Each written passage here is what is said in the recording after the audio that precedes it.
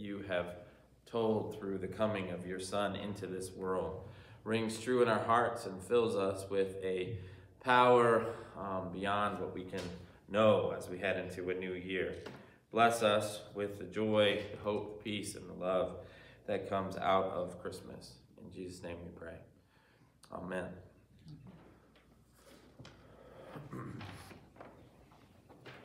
So our epistle reading for this morning is from Philippians 4, and it is 2 verses. One is verse number 4, and one of them is verse number 8. I think they will stand this morning as our charge.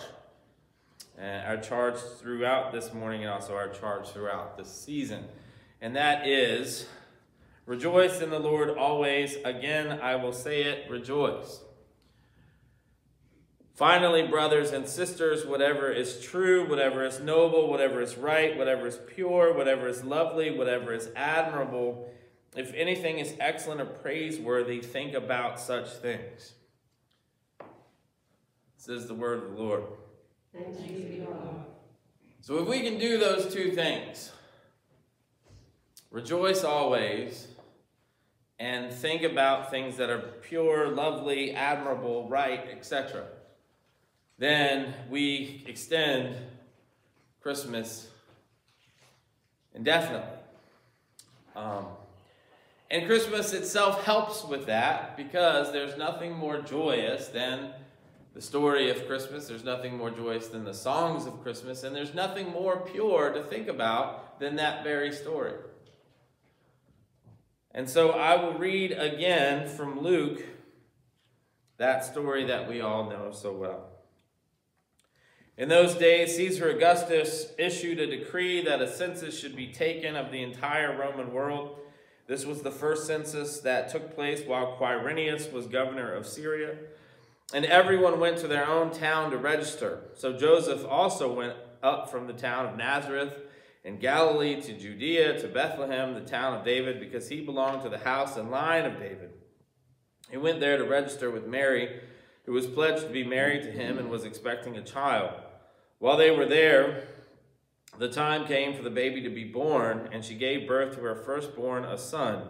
She wrapped him in cloth and placed him in a manger, because there was no guest room available for them.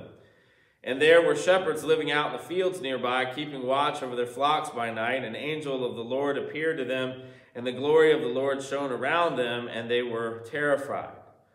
But the angel said to them, "Do not be afraid. I bring you good news that will cause great joy for all people. Today in the town of David, a Savior has been born to you. He is the Messiah, the Lord. This will be a sign to you. You will find a baby wrapped in cloth and lying in a manger." Suddenly, a great company of the heavenly host appeared with the angel, praising God and saying, "Glory to God in the highest heaven, and on earth peace to those on whom his favor rests." When the angels had left them and had gone into heaven, the shepherds said to one another, "Let's go to Bethlehem and see this thing that has happened, which the Lord has told us about." So they hurried off and found Mary and Joseph and the baby who was lying in the manger. The story we know. Matthew also adds in the wise men coming from the east. The first chapter of Luke adds the story of the angel coming to Mary to tell her of the promised child. The Gospel of Matthew includes the angel coming to Joseph to tell him as well. These characters, from just that little bit of the story, come into our imagination in so many ways, because throughout the centuries, throughout the millenniums, really, people have told this story in so many different ways. And they have focused on the characters themselves, trying to draw out something about the human quality of these characters, like Mary and like Joseph and like the shepherds, etc. All of this idea so that we can come and understand this story better. And so I want to take a little bit of time this morning to think about some of these characters using the songs that have been written about them lately. And I think what this does is it allows us to take a moment to slow the story down and to really kind of feel the story and put it in a way that we can remember the story going forward, so that we can think about such things and that we can rejoice always. So the first one, if we think about Mary,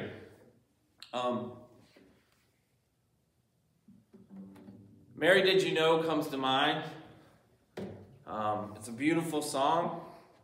There is a sense in that song about telling the story. That's something that seems to be a major staple in the way that songs about Christmas are written these days, that there is a connection between the manger and the cross. I'm not going to do Mary, Did You Know? I'm going to do another one. This one, Breath of Heaven, gets at Mary and the journey that she's on and the fear that she has, the hesitation that we all would have if we were in fact her, but then also the promise of the Holy Spirit comes through in this song as well. So this is Breath of Heaven.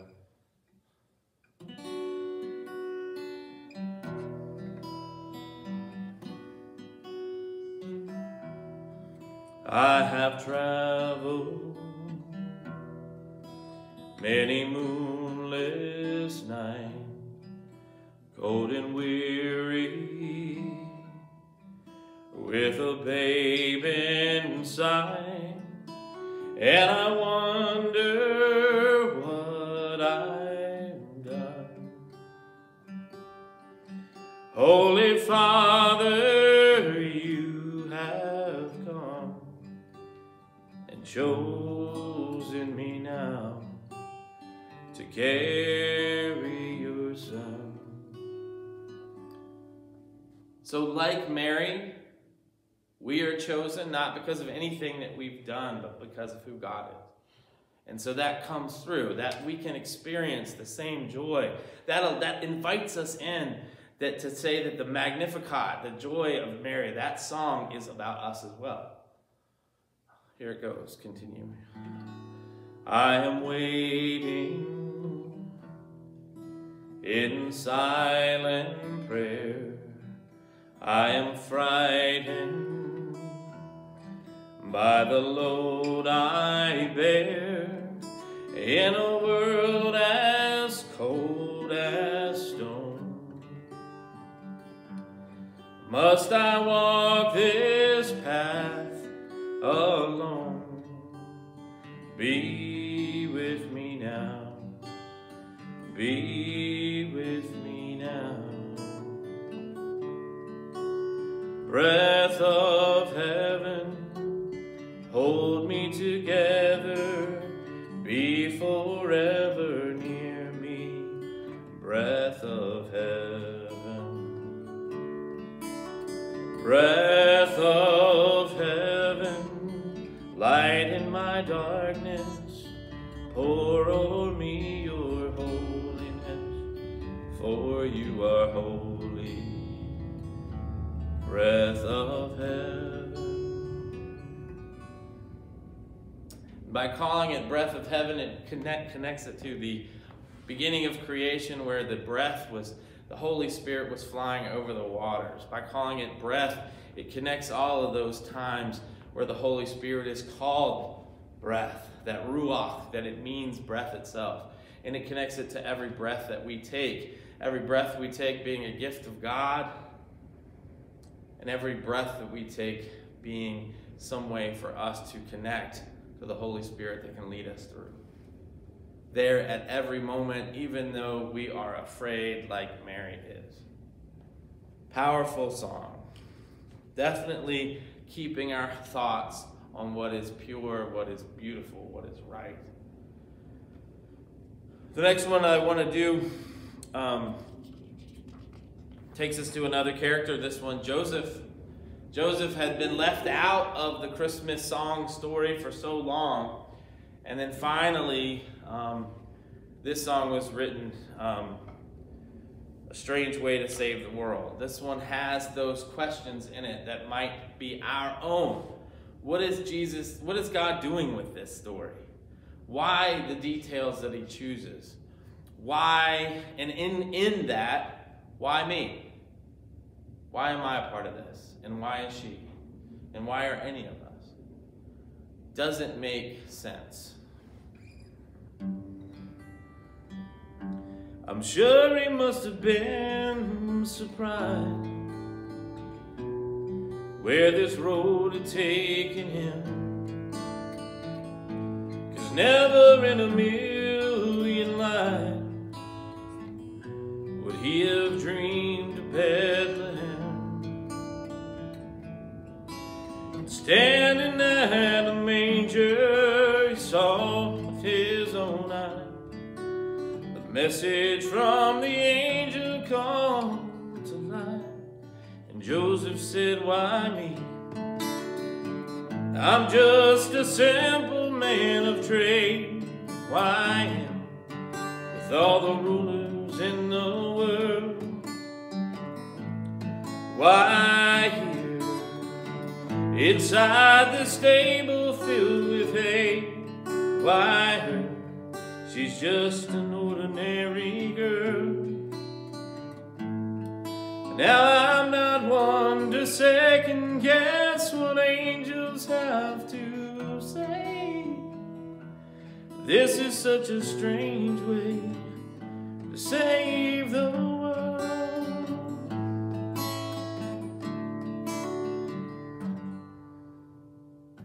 And it is. It's a very strange way to save the world. And it's not the way that everybody has tried to save the world since.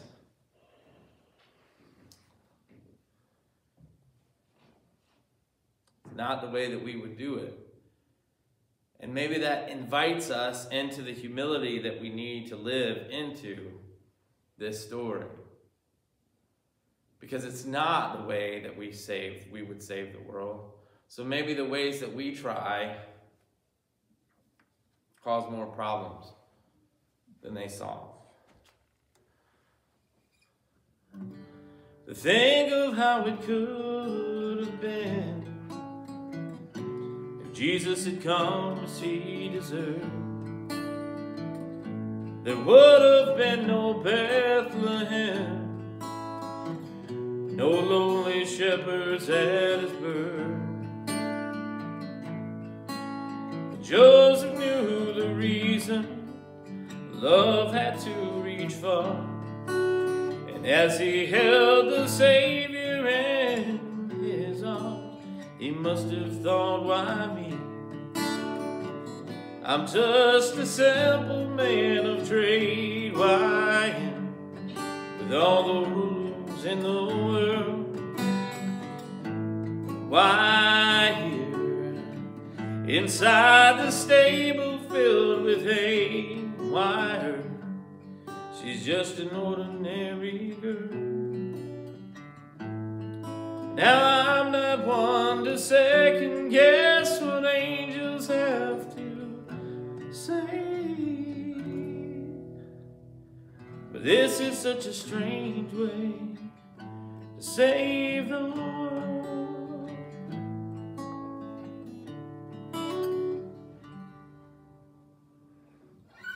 Love had to reach far. Love has to reach beyond what our grasp is, what we can imagine. If we did it, we would set up a situation where we would choose the most worthy of our love and we would put them first.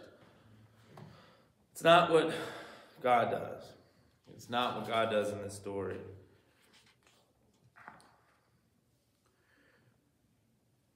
The next amazing moment, I think, in the story to picture and to think about is the moment of Mary and the child. This is where all of the lullabies come in.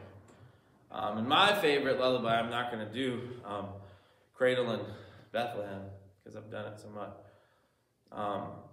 But there is a sense that this moment of, it's like before the shepherds come and like before there is a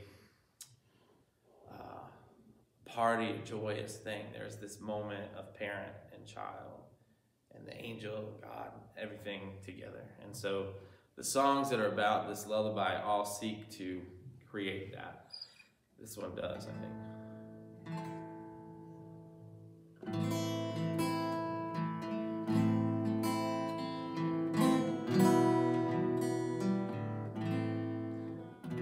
Sleep quietly, my Jesus. Now close your dear eyes. Above you shine God's counting stars, like diamonds in the sky. Beside your bed an angel crew with cattle have fed. Your mother stands in watchful prayer.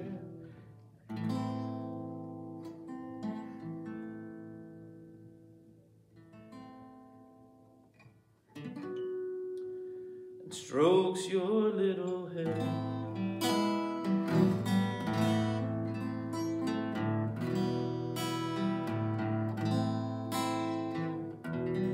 Sleep quietly, my Jesus.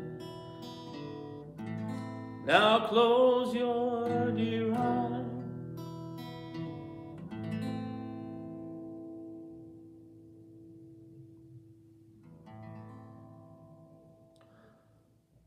Above you stands God's counting stars,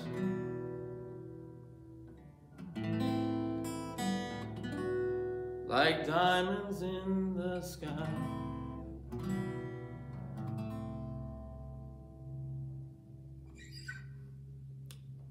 Why does that say counting stars?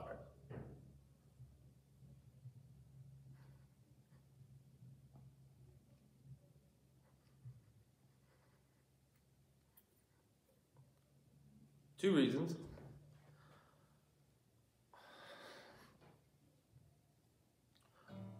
One is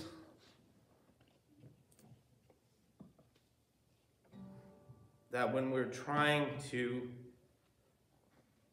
go to sleep and we can't,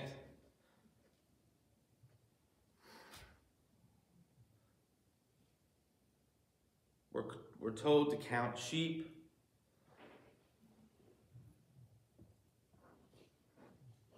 The Lamb of God instead counts the stars. The second reason falls in with that. Each one of those stars represents God's thoughts of us.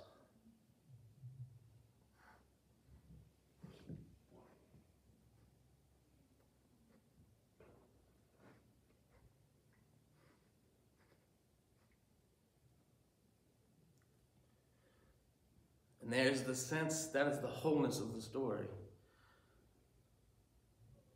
In a little lyric, in a song with only 3 minor chords, that beauty of the world, connection of the stars and the Lamb and us, all in the arms of a baby trying to go to sleep. Powerful, extremely powerful. And something, again, that if we can think about constantly, it would help in our rejoicing.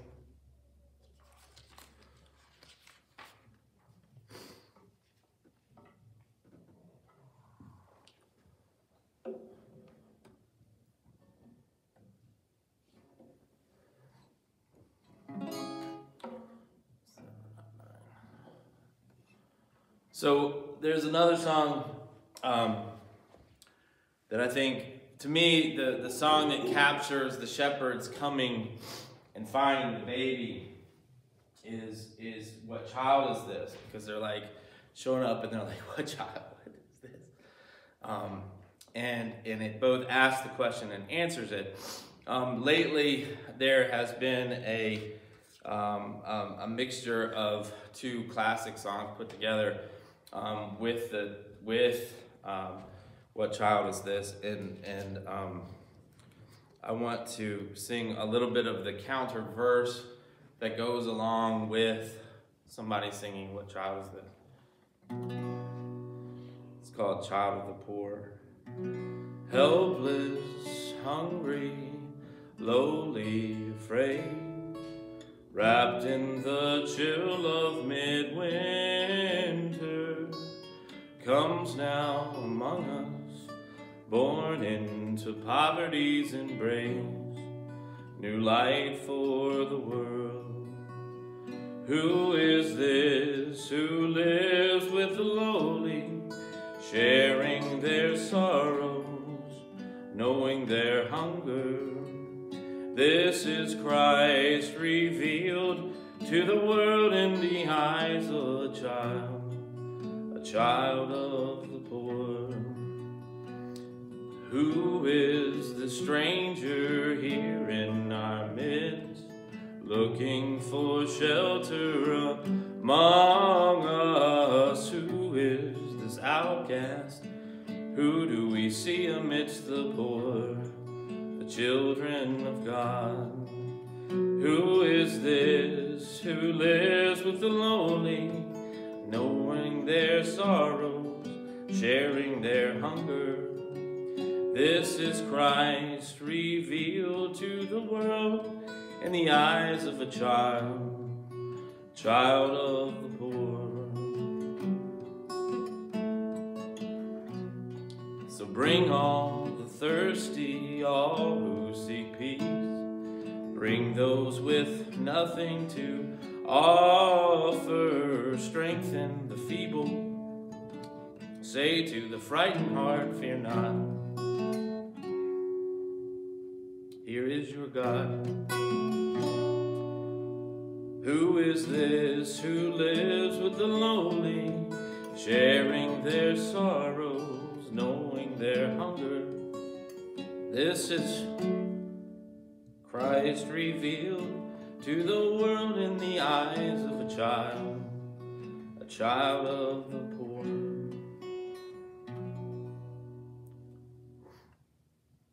So if you think about that one, and you think about that as a call and response sung together at the same time as what child is this, the rest of Philippians comes through. Philippians 2, when it talks about Jesus forsaking heaven and all of the riches of heaven to come and experience life with us. It's an amazing, amazing story. Then, of course, there is the wise men and the star. I sang We Three Kings, all 5 verses at least 20 times as the girls were practicing their dancing for that. And the words of that song alone are amazing as each one of the gifts is brought in and talked about in terms of its symbolic significance. Having sung it 20 times, I chose a different one. This is a beautiful Star of Bethlehem.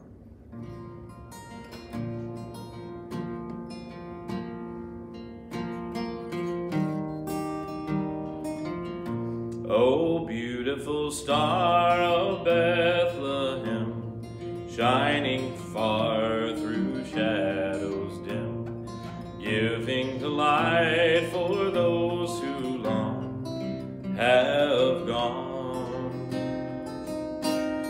guiding the wise men on their way unto the place where Jesus lay. A beautiful Star of Bethlehem, shine on.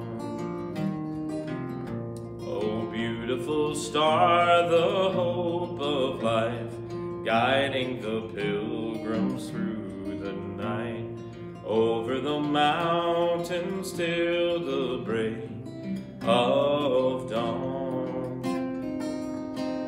into the land of perfect day. It will give out a lovely ray. The beautiful Star of Bethlehem, shine on. Oh, beautiful Star of Bethlehem,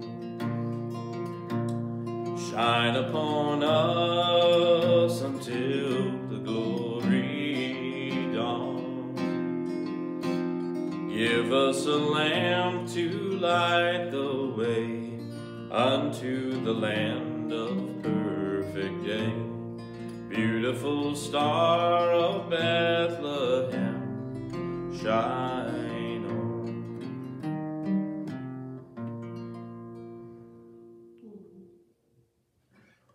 So that connects that wise man in the journey. Imagine following a star for that long. Those of us that were seeking to see the star,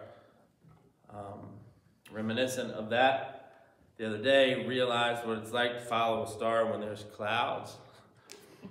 Imagine all those cloudy days when you were waiting for the star to return to remind you of which direction you were going.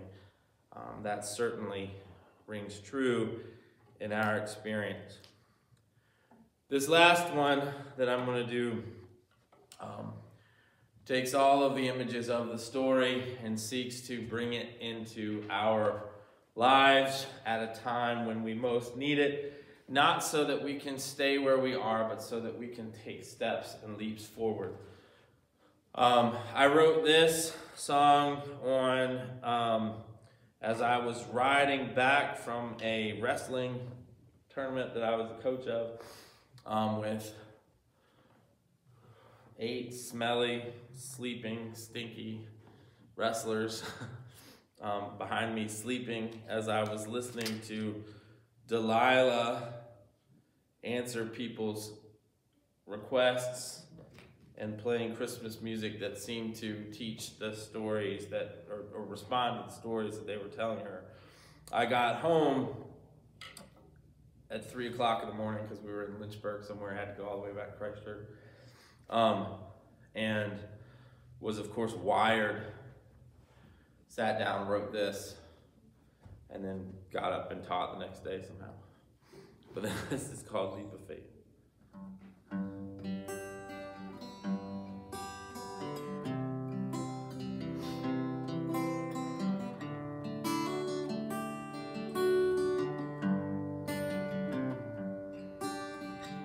On a hillside late at night, to a group of lonely shepherds came a wondrous sight, changing their lives forever. They didn't hesitate, they didn't wait, they took a leap of faith on that first Christmas day. Could an angel choir really set your soul on fire?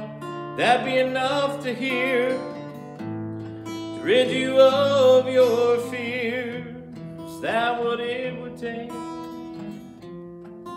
for you to make your own leap of faith? In a foreign eastern land lived a group of magi wise. Left all their plans to follow a star that filled the sky. They didn't hesitate, they didn't wait, they took that leap of faith on that first Christmas day. Could a shining star make you travel from afar? Would that be enough to see, for you to really believe? Is that what it would take for you to make your own leap of faith? That child sacrificed for us all across Calvary. We today hear his call, since he died for you and me. We can't hesitate, we can't afford to wait. Let's take our leap of faith on this Christmas day. Could a lonely cross help you forget the cost Would that be enough love sent from God above? Is that what it would take for you to make your own leap of faith? Do we really need a sign to change our minds? Let's take that leap of faith on this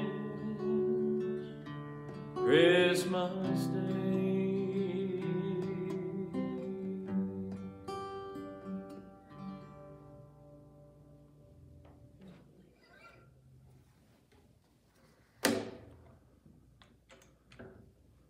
Let's pray. Heavenly Father, who cared and loved us enough to send your Son into this world to experience the coldness and the hardness of poverty and hunger, of lines drawn between those who are in and those who are out, those who are worthy and those who are not.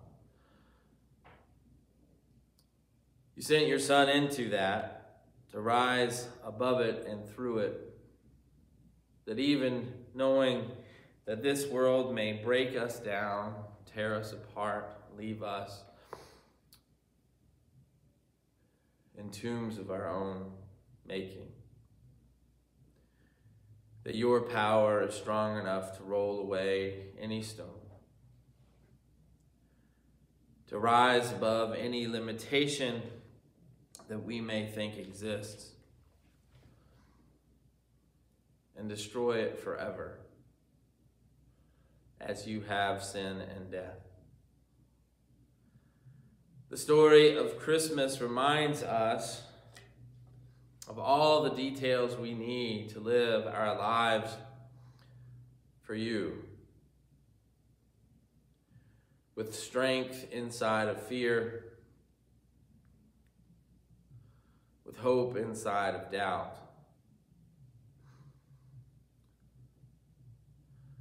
and with your power growing through and beyond our weakness.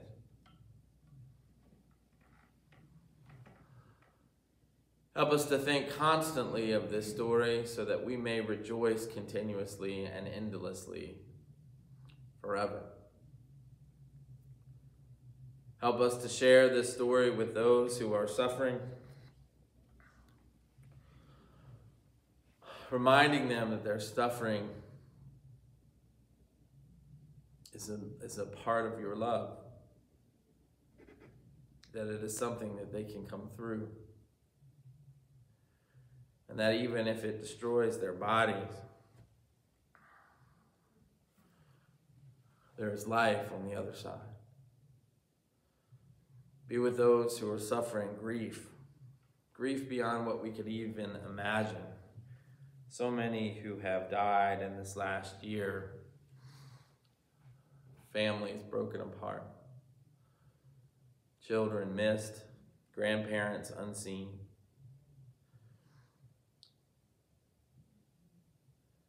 May the story of Christmas rise through all of it. May we find hope. May that hope give us peace. May that peace bring us a sense of joy so that we can go out and love as you have loved us. Love that breaks through lines. A love that warms the coldness that we feel.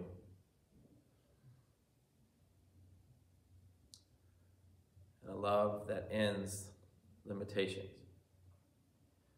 For it is a kind of love that knows no end. It is shown through us and in life of Jesus Christ, our Savior, in whose name we pray when we say the words he taught us. Our Father, who art in heaven, hallowed be thy name. Thy kingdom come, thy will be done, on earth as it is in heaven.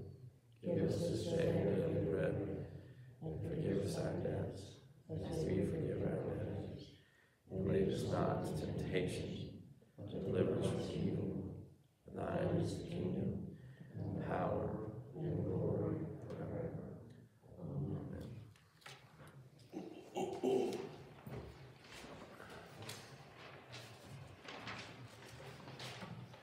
I did not choose to include in the sermon songs any of the angel ones, but filled the rest of the service with those, including Hark the Herald Angels Sing, which was a part of the choir's anthem.